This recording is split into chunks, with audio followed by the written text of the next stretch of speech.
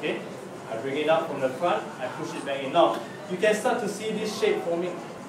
Okay, this crescent forming, and that is the basis of my baguette.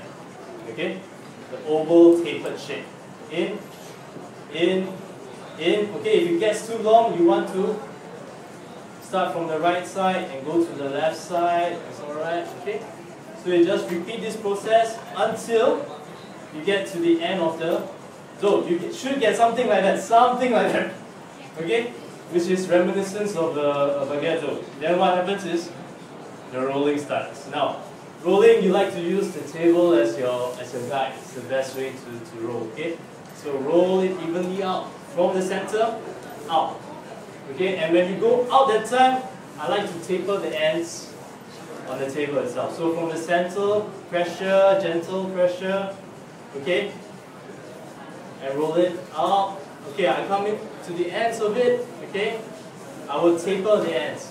Okay, this table is a bit weird because it's very smooth. There's not much friction. I'll try my best. Okay, so from the start, okay, and then you taper it, okay, and then depends on what size you want. Okay, to get a nice, this shape.